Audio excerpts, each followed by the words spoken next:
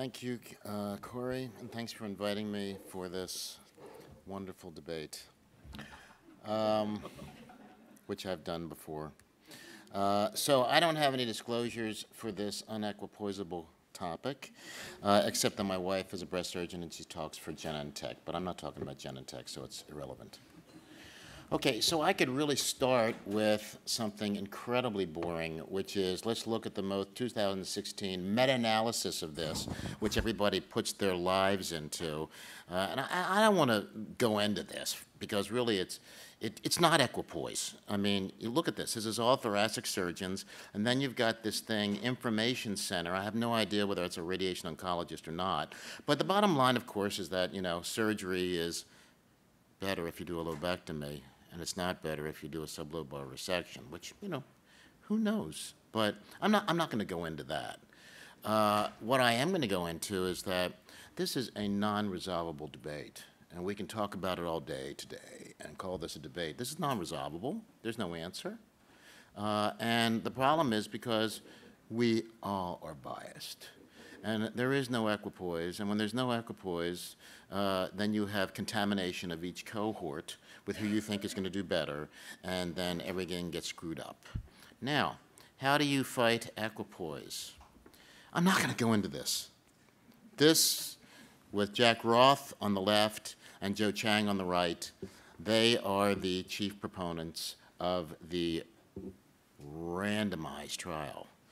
Two trials put together, one didn't work, one did. Final conclusion, surgery doesn't work very well compared to SBRT in early lung cancer, with about 20-some patients in each of this pooled randomized trial. I'm not going to go into that. I'm going to let Charles go into that and say that that's the standard of care. For me, though, I won't pick on Charles. I'll pick on Europe, which I love to pick on. So this is Matt Guckenberger. He is one of the leaders in the world with regard to SBRT and how good it is, and does these editorials and writes these review articles and has published himself. And I just took one of the most recent ones that he published, and I think he makes some good points. And the first point is that SBRT is recommended for patients who are inoperable. Absolutely, I'm not going to argue with that, whether they're stage 1 or not. Second thing he says is that if a patient comes to me and says, there ain't no way you're touching me, obviously, let's get a biopsy and go to SBRT. So I have no problems with that either. The third thing is 3 studies in a randomized trial were stopped because they couldn't accrue. But, you know, there is the combination randomized trial that shows the surgery is not as good as SBRT. Fine. Said I'm not going to talk about that. Let him talk about that. And then comes the important line. The important line is this: matched paired analyses and studies using propensity scoring matching provide high level of evidence in the absence of randomized control trials. High level of evidence. And then in total, you got 10 such studies, and they all show that SBRT is better than surgery, or at least as good. I can't argue with that. But then came this study. This study, which was published from Yale, that actually has a radiation oncologist on it, in which they went to the National Cancer Database. And they looked at all the patients in the National Cancer Database that could possibly fit early lung cancer, good performance status, could be matched, and to see how they do looking at the SBRT group versus the surgery group. Now, what's unique about this is that in the National Cancer Database, it scored as to whether the patient is morbid, because you have a Charlson-Dio comorbidity score. And second of all, it's actually listed as whether surgery was not recommended because it was contraindicated. So obviously, you knock out all those patients when you do this study. And this is the way you do the comorbidity. Sorry, you can't read it very well, but that's the Charlson-Dio score. It talks about all those nasties that are going to make patients do worse. You had to be 0 to get into this study. No comorbidities in the Charlson-Dio. Okay? so that you can go in. So you started out with a format like this with about 35,000 patients to begin with. And as you go through the get rid of the unresectables and the ones who had to, had to have SBRT because they simply were poor performance, you go all the way down, so you're left with 1,781 patients that are in the SBRT group, and you got 13,000 in the lobectomy group. That, quote, early stage, and you see where the stage is, less than 5 centimeters, and no comorbidities, 0. And they were declared that they couldn't be operated on. Here's the data. So on the left, you have all of the patients, the 1,781 that are matched propensity for the lung cancers. And notice that wonderful early break, that, gee, early SBRT looks good. And then something happens, significant, at 5 years. And then you look at just the patients, the 235, that refuse surgery, the really good ones, and they refuse surgery. It's 0.01. So it's at 5 years, and that's also what my point is, 5 years. Not 3 years, not 5 years. And another bonus is that those patients that had lobectomies, 12% of them actually had a lobectomy and were found to have lymph node metastases. Those patients got postoperative chemotherapy, and all 16% of those patients in that trial got postoperative adjuvant. And then if you look at SBRT, where there was really minimal nodal sampling, 6%, only 6% received adjuvant chemotherapy. If you look at all the patients and you do a Cox proportionality model, which is really not fair, but I'll bring it up anyway, you find that SBRT has a higher hazard ratio, so essentially surgery is 41% better.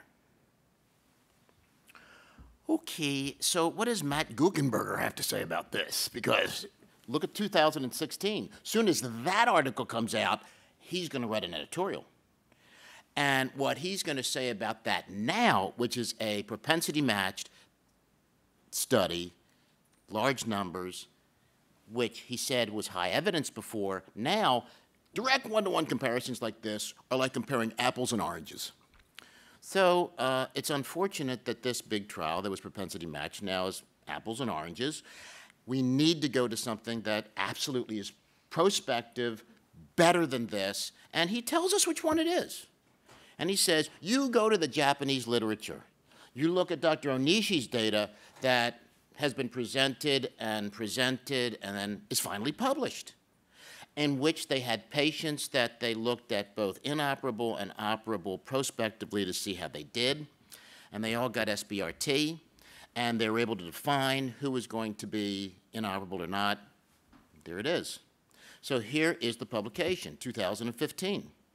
And indeed, over on the left in the box, you see, indeed, what was classified as operable, and makes sense as far as the FEV1s and the ECOG status and the age and all that sort of stuff. And on the right, you see the format. And what you're left with is about 65 or 64 patients who are operable. And if you compare the operable to the inoperable patients, you'll see that the age in these patients is pretty high. You've got a lot of patients who are greater than 75. But also I'd like to point out that this group, this trial, has both adenocarcinoma and squamous cell carcinomas in it, okay? And here are the curves. 54%. You can remember that. 5-year survival. Yes, 3-year survival is close to 80%, just like he says. And if you look at the progression-free survival, it's 54.5%. And if you look at the local progression-free survival at 3 years, it's 70%. But the 5-year overall survival is 54%, which is pretty good for a non-surgical based therapy. And this is comparing the operable to the inoperable. I'll even give it to Charles that I'm not so sure how good the stratification is, because I would have expected a greater separation between these two. But that hurts me, so I'm not going to dwell on that. So What does Dr. Guggenberger say? Overall survival in medically operable patients treated with SBRT is about 80%. And he's right. That's what that data just showed you. At 5 years, it's 54%. Okay, and the National Cancer Database doesn't allow for adequate identification of truly operable patients. Great. So why don't we go back to Japan? We're going back to Japan. At the same time that they were running that trial, the Japanese surgeons were also running a prospective trial looking at the same population to see how those patients do with sublobar resections and segmentectomies and lobectomies. So they had a prospective trial done at the same time. So they could go back to their trial, which is JCOG 0201, seen in red. And there you see some of the differences with regard to the operability criteria, but it's essentially the same population. And they wanted to compare apples to apples. So this time, it's no squamous cell carcinomas. Let's just look at the adenocarcinomas. So you're comparing 40 of the patients who are adenocarcinoma to 219 on the diagram that you see on the right. So if you do it without actually propensity matching, you can see there is a real difference in age here, and that's a big problem. 79 versus 62. They're all adenocarcinomas. There's the data on those patients, not really matched.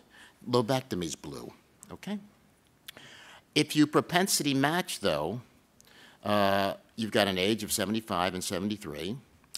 The tumor size is the same. Let's look at the propensity matched curves. Japanese, prospective, Guggenberger's delight. There's the lobectomy. There's SBRT, all Japanese. Okay, so more from Dr. Guggenberger. Well, you know, I give it to you that performance status is in the NCDB. Pulmonary function is not. Detailed comorbidity index can be looked at in the NCDB. And he goes on about other studies that he likes. But there are issues with the NCDB, and I'll be the first one to admit it. It really doesn't capture how severe the medical conditions are. We don't really know who populated the unhealthy for surgery thing. Was it a primary medical doctor? Was it the surgeon? Was it a internist? Was it the SBRT person? I don't know. It doesn't capture cause of death, which is another important situation that you have to look at here as far as cancer survival. And so you got to look at overall survival. Now, look at the SEER database. SEER database actually does have cancer-specific survival. And when you look at the SEER database and you look at these type of studies, this is a study that was looked at from the Cornell group. Tumors that are small, they did 2 analyses, also propensity matching using a different comorbidity score, the Elixhauser. What they looked at, first of all, was small tumors and compared small tumors, less than 2 centimeters, SBRT versus sublobar resection. And they found, God, it looks great until you do the propensity matching. And that's the lower right-hand corner curve, where those curves are pretty close together. So sublobar resection versus SBRT is not very good in small tumors. SBRT does pretty well.